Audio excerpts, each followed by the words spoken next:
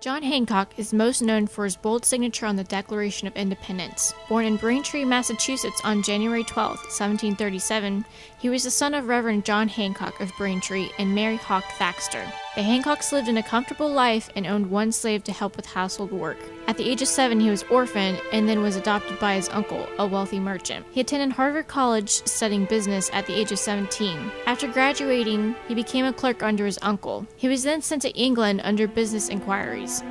Ironically, he was able to witness the coronation of George III. Upon returning to Massachusetts, his uncle died, leaving John his inheritance, which was said to be the greatest body of wealth in New England. On August 28, 1775, John Hancock married Dorothy Dolly Quincy and would have 2 children with her.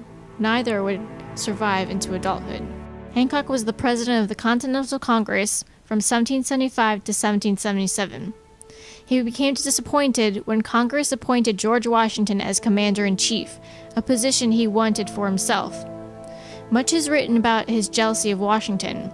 However, he ironically named his son John George Washington Hancock.